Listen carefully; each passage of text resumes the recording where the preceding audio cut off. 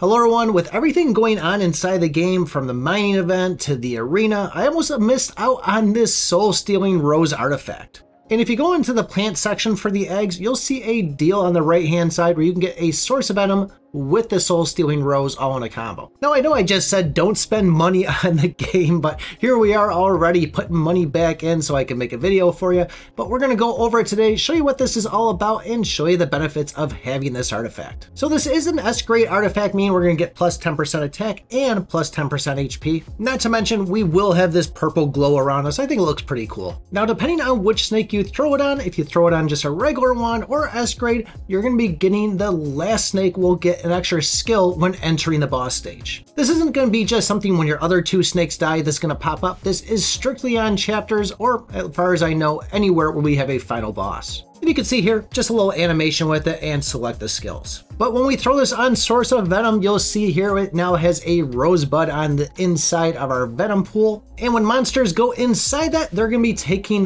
double the damage. Normally the poison is just going to be a base damage, but in this situation, we're going to be doing 2 times. Now the poison itself is going to tick about 3 times per second, and that's going to be continuous because it is poison. The real power is going to come in whenever we go in with the Greenwood Archer on this. Just like the Greenwood Archer pairs with the Source of Venom is now going to pair with the Greenwood Archer. And when we get these poison pools out there, you'll see one of these sentries itself move around and kill the enemies within the pool. The damage on that is going to be 3 times your base. It doesn't sound like a lot, but still, having a little bit extra in there just to get rid of these monsters. I mean, the poison pool is pretty big on its own, so you figure between the poison and the sentry, we're doing about 5 times damage, which is pretty straightforward when we're going and having continuous damage. Now the upgrade material on this is going to be totally different than the other 2 plant artifacts, so figure it's going to be a while before you see anything on this. But I'm curious to know, did you guys see this already and had already purchased it? If you guys didn't check out my mining guide from the other day, check out this video right up over here.